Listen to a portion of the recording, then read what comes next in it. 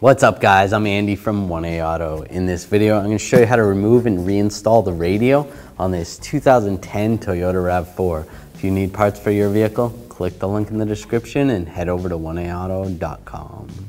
Just take a trim tool. We're going to take this piece of trim right off. Just get underneath here, the plastic trim tool. That way you don't scratch anything. Slide it off, then you can disconnect this connector right here. Slide it off. Just take a trim tool underneath here and just pop this up.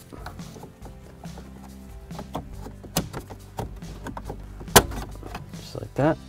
There's clips on the backside. The backside right here, there's a little tab.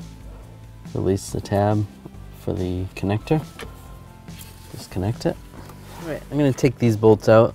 I'm going to use a 10mm socket, extension, and a ratchet. There's two on this side and two on the other side. And you might need a magnet. Use a magnet to be able to grab them once they're loose. Pull those out.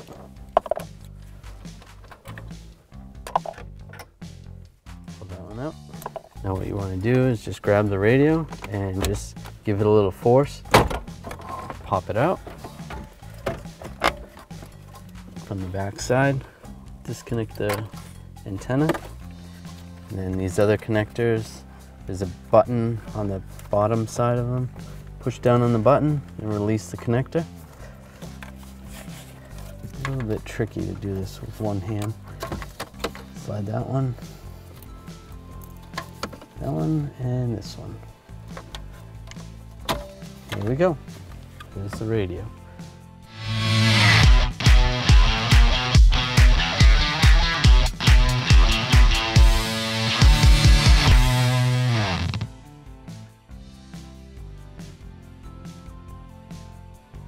All right, now we're going to connect the connectors on the back side of the radio.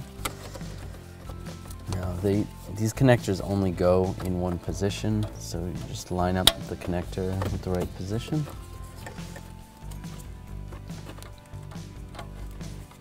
Those two go right there, the bigger one and the smaller one, and then this blue one goes right here. And there is another connection port, but we don't have another connector for that. And then this one goes to the antenna. It goes over here. Line up. And I can slide this back in position. Just watch out for those other wires on the side. Once it's lined up, just lock that in place. Now we can take these bolts, and I'll use the 10mm socket and extension. Get these started.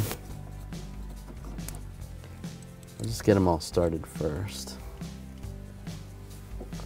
And you could use a magnet to get these back in, if that helps you.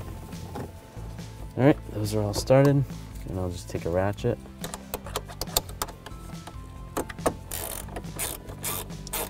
All right, just snug those all up. Those are good. All right, we're gonna plug the hazard switch back in, just like that. And then line up these tabs.